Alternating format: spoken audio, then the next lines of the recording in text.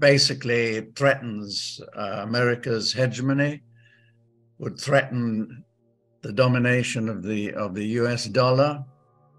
So you've got your two sides deeply entrenched. Russia because of the security of its borders, and America, the dollar hegemony. Because what's happening elsewhere in the world, a large part of the world has got fed up by being told what to do by America. And what you're seeing is the enlargement of BRICS Plus. I believe today Egypt has formally announced that they have joined BRICS Plus. We know that from both public statements and private conversations that the countries in the Gulf are going to join it. We know, for instance, that Saudi Arabia has sold some oil to China, which China paid for in RMB. And with those RMB, Saudi Arabia bought gold, probably on the Shanghai Gold Exchange. Mm-hmm. So in my view, that was a test case. Does it work? And the answer is probably yes. I think gold is very central to the BRICS Plus equation.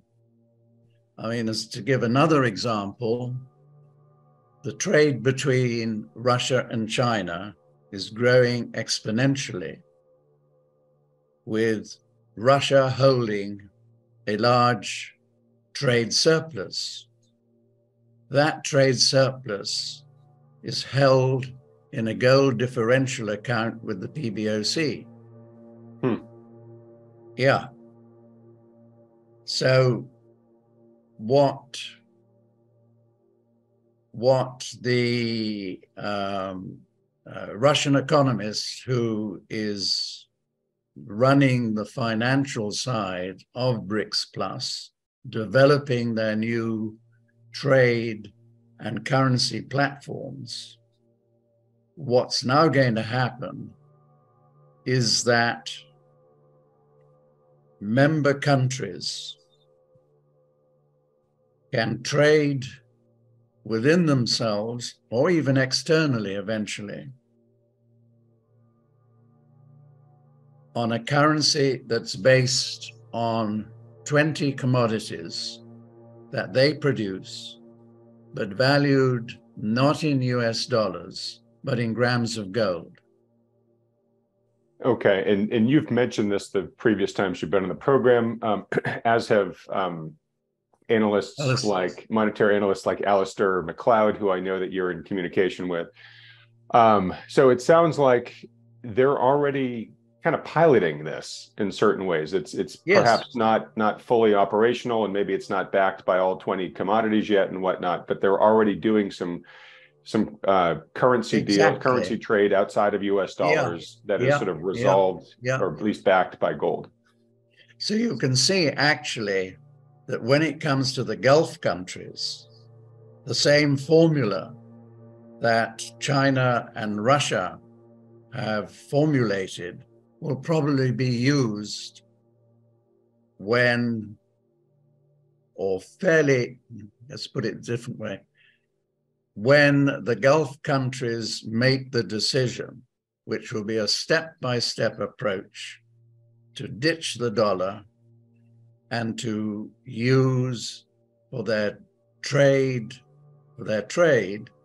other currencies than the dollar.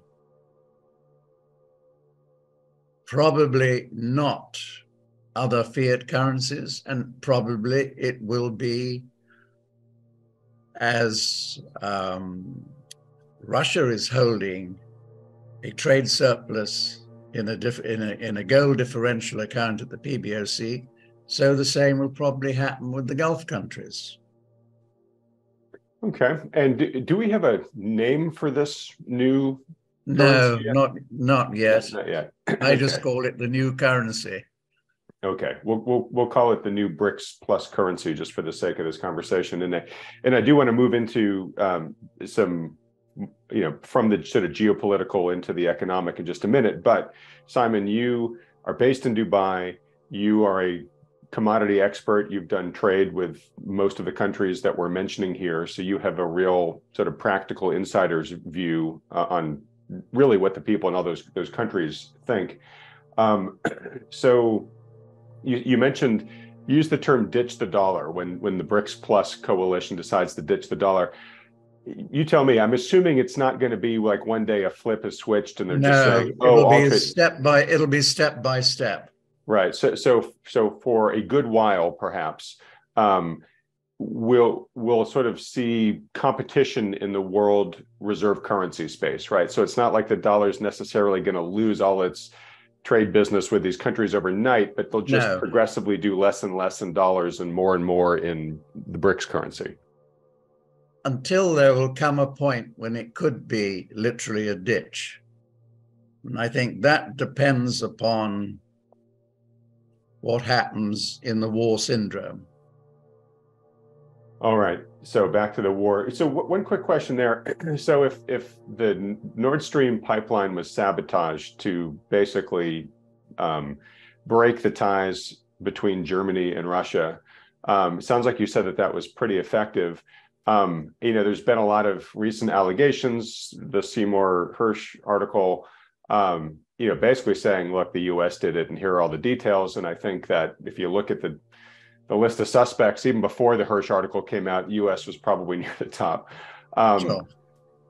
I'm just curious, the risk there is that it could backfire, where Germany could say, hey, you just intervened in our national sovereignty and could create a backlash against US Germany ties. I don't necessarily see that that's happened, but I'm not a geopolitical analyst here. What do you see as the fallout from that? I think, let's put it this way, I think there is, not immediately, but over the next couple of years, I think there's a real risk that we'll have a change of government in Germany, that the German industrialists will have a larger say in the formation of policy, and that where do they see growth over the next 10, 20 years, not westwards, but eastwards. And I think you can well see that Germany will rebuild that alliance with Russia and China, depending, of course, on how the war ends. And then you have to ask the question, does that then mean that they join BRICS Plus? I was going to say, would you have a Germexit? Would Germany break out of the EU? That's another question. I think it leads to the breakup of the EU. I think there's a huge risk that will happen. I think we could have even debated that the sustainability of the EU as a political and certainly as a monetary structure separate the whole war issue.